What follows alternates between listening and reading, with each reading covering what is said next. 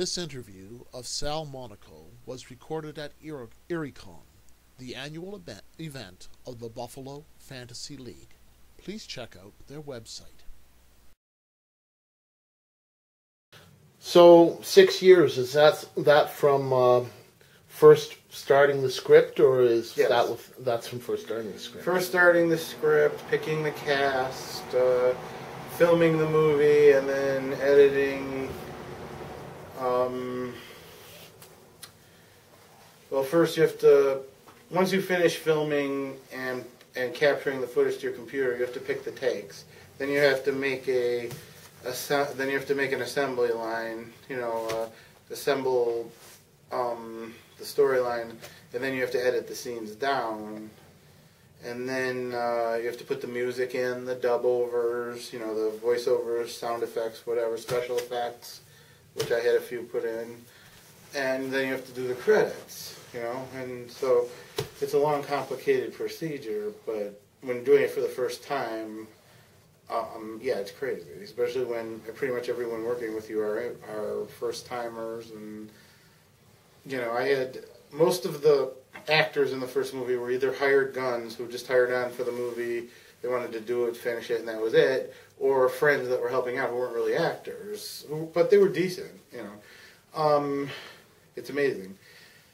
Whereas for the rest of the projects I've been hiring more real actors or actor students or actor wannabes, because I picked a lot of students for the first film, and a good majority of them were not reliable, more than like once.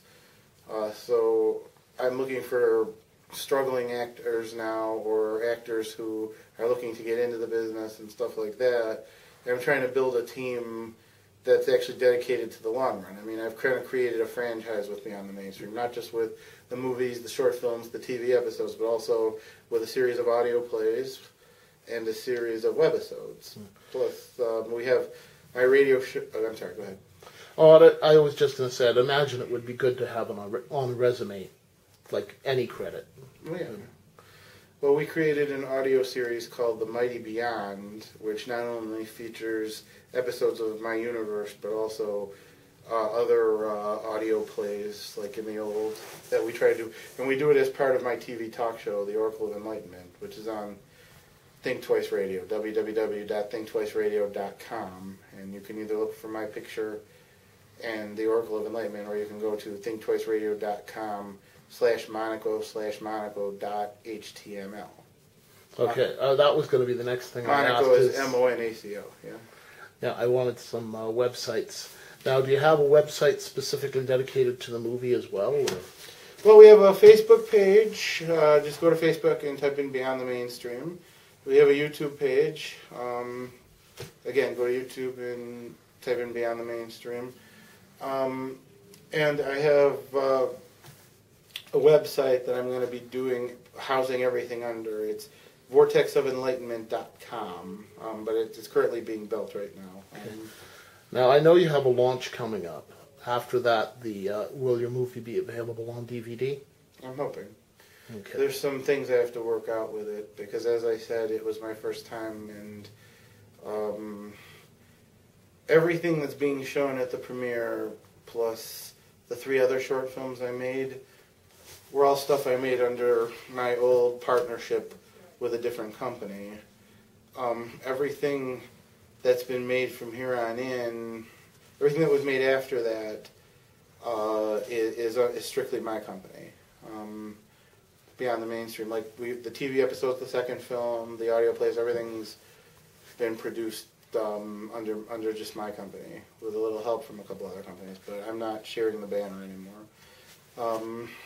I'll share the banner if other people invite me into their films. Like I've done a couple films I've done 3 films actually with DWM Productions. I did one with Greg Lamberson and one with a different company. A couple of them actually with a different company. But right now I kind of want to produce everything under my banner, strictly for me. If anyone wants to help, I'll give them credit, but I want it strictly to be my company doing the work this time.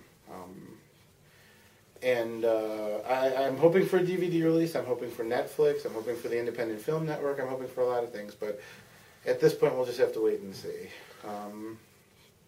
But either way, the film will be available. But I'm just not sure in what format at this point. Okay, well, thank you very much, Sal. This interview brought to you by the works of Stephen B. Pearl, the finest in speculative fiction. Please visit my website at www.stphenpearl.com for more information.